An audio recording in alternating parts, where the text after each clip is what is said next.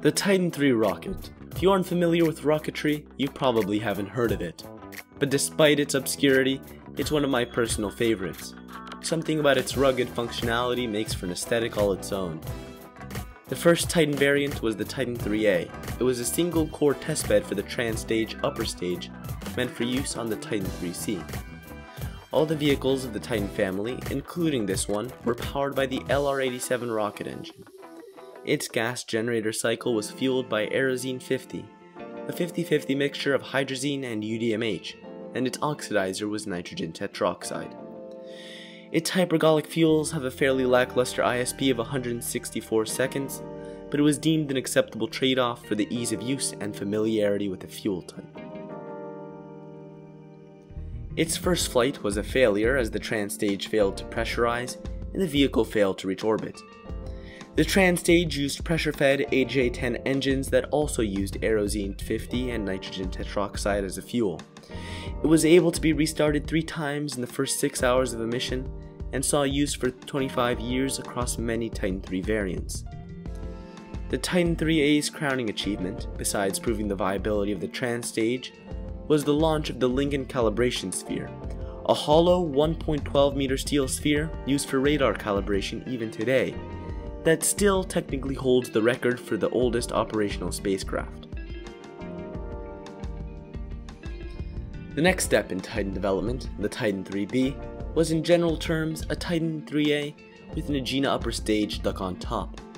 The Agena upper stage could have an entire book written about it, so I won't get too far into its history.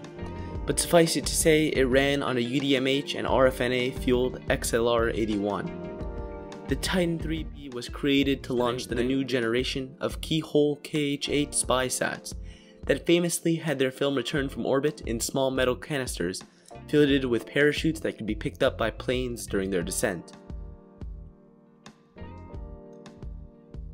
The Titan IIIB also had 2 main variants, one that was based off the Titan II first stage designated as a Titan 23 or Titan 33 depending on the fairing configuration, and another that utilized stretch tanks and a larger booster, designated Titan 24 or 34 again depending on the fairing configuration.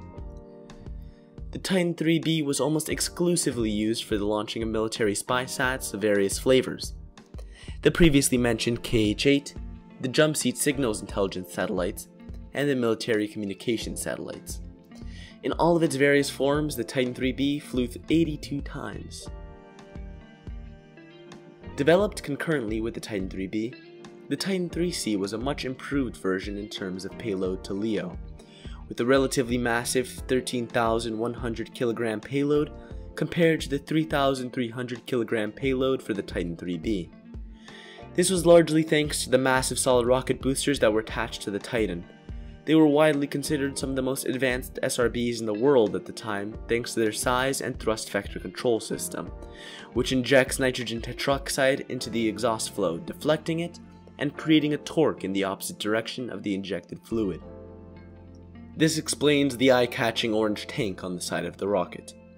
The Titan IIIC also saw the return of the trans stage, which was replaced by the Agena in the Titan IIIB. Most of the 36 launches of the Titan IIIC were used to build out various military constellations. These include the Vela Hotel constellation, which is used to monitor compliance to the 1963 Partial Test Ban Treaty. The Defense Satellite Communication System was also launched by Titan, and it still provides satellite communication services to the Antarctic Station in McMurdo to this day. The Defense Support Program was also launched by Titan, and it detects intense sources of infrared emissions like nuclear weapons or missile launches.